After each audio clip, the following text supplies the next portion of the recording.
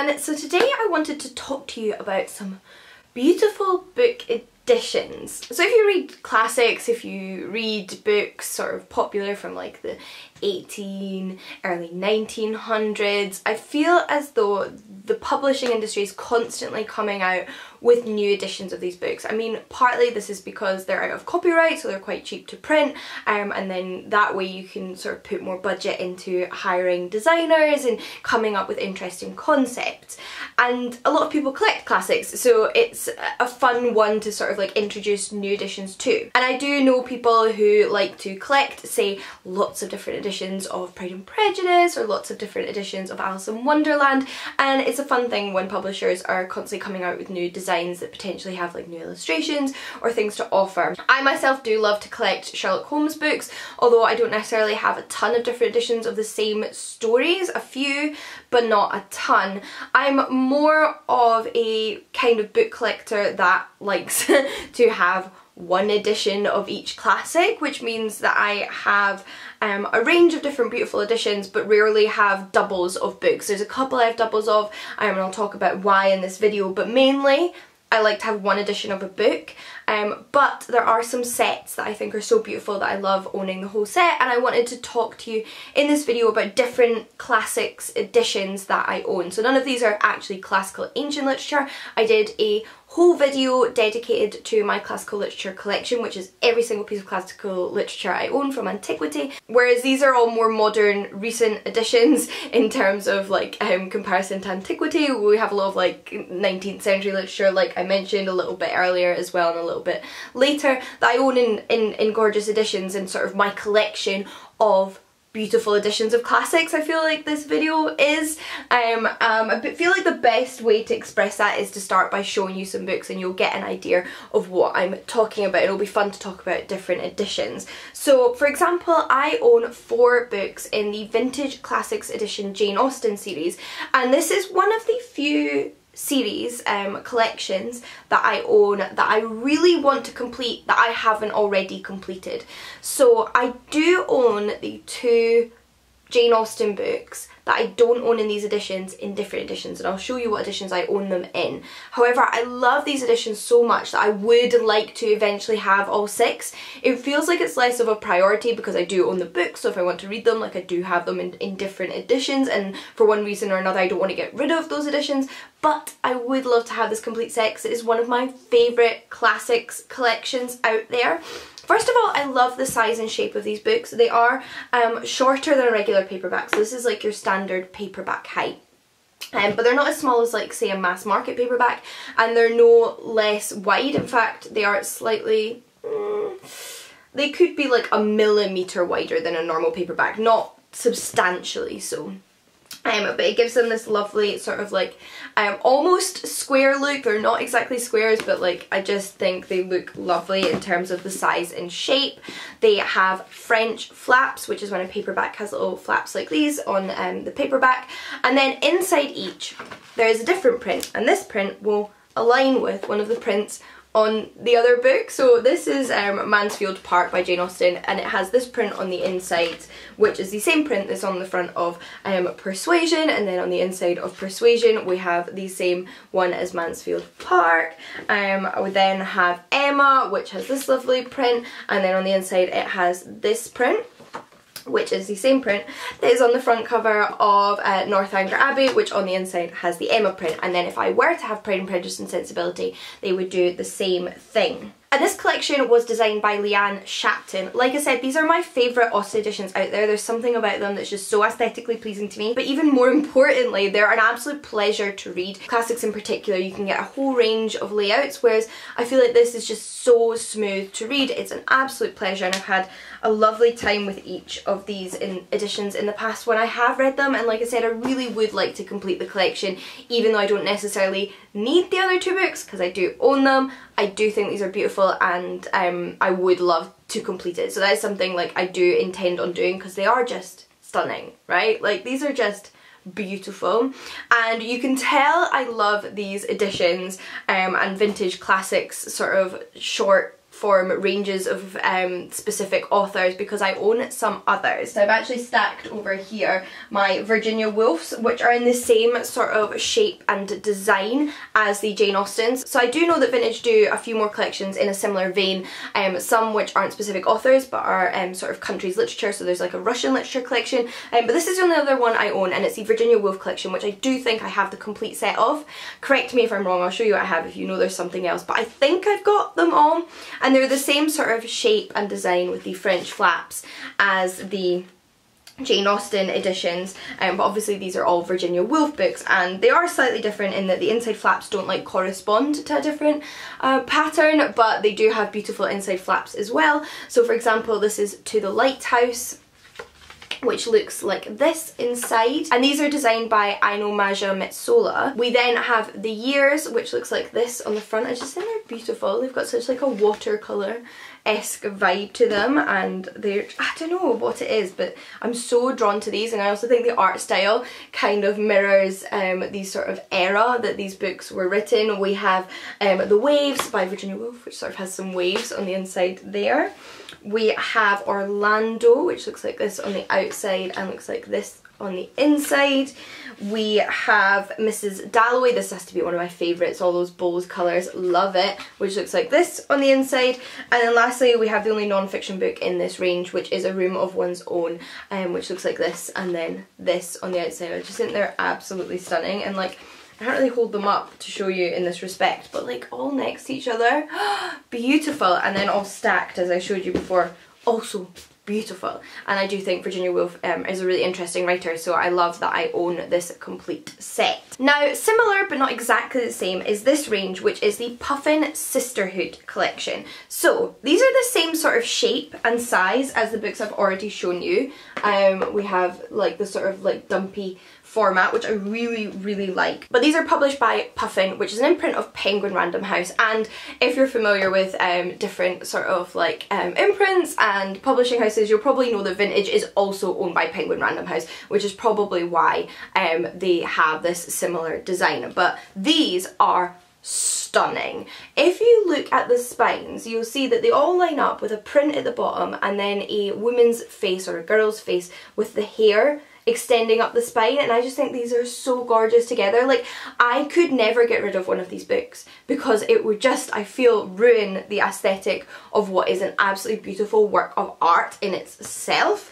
And this is the edition in which I own Pride and Prejudice, so let me show you Pride and Prejudice. This is what the Pride and Prejudice in this editions look like, and like I said, I wouldn't want to get rid of this because then it would interfere with the beauty of this collection, but I would still like to own it in the other edition, which isn't something I usually do, but in this instance I would like to. And these are just so bright and bold and colourful, and they have a focus on more sort of like teen, young adult, children's literature written by women with female protagonists, which are considered classics. Although I think Pride and Prejudice is maybe a little bit older, I guess they've included it because you could certainly read it at a younger age, so it sort of fits in with the theme of these books that you might sort of pass them along to younger readers. And we have here Pride and Prejudice, which I just think is stunning, like absolutely look at that. And this, as well as all the other books here, are illustrated by Hülya Özdemir, who is a Turkish illustrator, and honestly, like, completely blown away by the work that they have done on these books. We then have The Railway Children by E. Nesbit, which certainly falls more into what I would think of as traditional children's literature, and they all have, again, these French flaps with the beautiful prints inside. I don't think I showed you the Pride and Prejudice one, but beautiful inside, absolutely stunning, and that corresponds to the print that's on the front of the book in these instances. So we have Anne of Green Gables by Ellen Montgomery. They all have these beautiful spines. I feel like this one is particularly unique because it's the only one with like a bright bold red hair colour. They're all otherwise quite dark browns and blacks for the female protagonists, and then we have Anne here with her beautiful red hair and the corresponding print on the inside. We then have Heidi by Joanna Speedy, which was one of my favourites when I was a child. Absolutely love the design of this as well, and I've been meaning to reread it as an adult. Little Women by Louisa May Alcott, which looks like this. This is the only one with two women here on the front, which kind of makes sense given that it's women, not women in the title there, and that's the inside.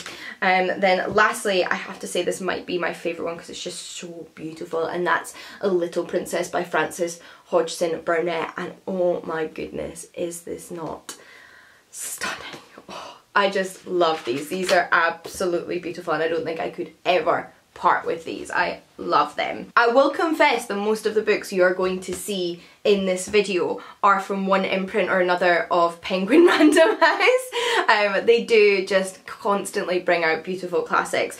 And the next one I have is another author in full, although I'm missing a couple, and that is the John Wyndham collection. So this is published by Penguin, and these are all in matching editions with very like similar illustrations by the same illustrator and very similar colour palette. So these covers are illustrated by Brian Cronin, and I'm pretty sure you can get most of John Wyndham's published work in these editions. Even some of his like lesser known works that went out of print for quite a long time, they added to this collection as they built it up, although some of those aren't quite as good as his more popular books. Like sometimes there's a reason that certain books stay in print and other books don't stay in print, but at the same time I'm a big fan of John Wyndham's sci-fi writing, so I do want to have read and collected all of his books over time, so I do need to add a couple more. This is Plan for Chaos, which for example was unfinished. This was one of John Wyndham's unfinished novels, so it's not necessarily quite as impressive as something like The Day of the Triffids, but like I said, I am just aiming to collect all of his books because I'm a big fan. He wrote sci-fi in the mid-20th century. So this is Plan for Chaos. We then have Day of the Triffids, which is probably my all-time favourite book by him and probably one of his most famous works because it is so incredible, so atmospheric. Love this book. We then have Trouble with Lichen, and I just think these illustrations are stunning. These are genuinely the reason I first picked up a John Wyndham book. So I saw these editions in Waterstones back when I was like 19 or 20 and was immediately drawn to them and just thought these are gorgeous, and read the backs and thought these sounded really interesting, read more into John Wyndham, discovered these sort of this classic sci-fi author and started picking them up to only discover a new favourite author. So this is The Chrysalids. We then have Consider, Her Way and Others. So this one's actually a short story collection. I believe I have another short story collection. No, I don't think I do, but there are other short story collections available in these editions, so I clearly need to pick them up. We have Chalky by John Wyndham, which is maybe my second favourite. I love, love, love this book. We then have The Secret People, which is this edition here. The Midwich Cuckoos, which is the first one I ever read by John Wyndham. And Stowaway to Mars. Off the top of my head, I know I'm missing Kraken Wakes. So I do need to pick that up at some point, which is now one of his novels, and there are some short story collections that I'm missing, but I'll have to check because when I first started collecting these editions there was less available than there are now, so I always need to like keep an eye out and see what else they've brought out in them. But I think they look beautiful all together. I think that colour palette is stunning. These sort of like muted but quite bold, like bold but muted colours. Again, a little bit like watercolory, so maybe like I have a thing for that, and then these lovely illustrations. So really love that collection. We then have a range which I have a lot less in than some of these other collections, but they're my absolute favourites, and I'm devastated to say that I'm pretty sure they're out of print, which are these Shakespeare editions. So I don't think these are still currently being released. You might occasionally see one in a bookshop because it hasn't been sold in the past, or pick them up second hand, and that is something I'm constantly on the lookout for. So like if I see these in a second hand bookshop, for example, I'm pretty sure I picked up Much Ado About Nothing in a second hand bookshop when I saw it, because I just think these are beautiful and I would love more of them, although they're obviously a collection that I would struggle to collect all of Shakespeare in at this point. And these are published by Penguin again. These are in a mass market paperback size and format. So again, this is sort of your standard paperback size, whereas this is like a little mass market, which is like slightly shorter and slightly less wide.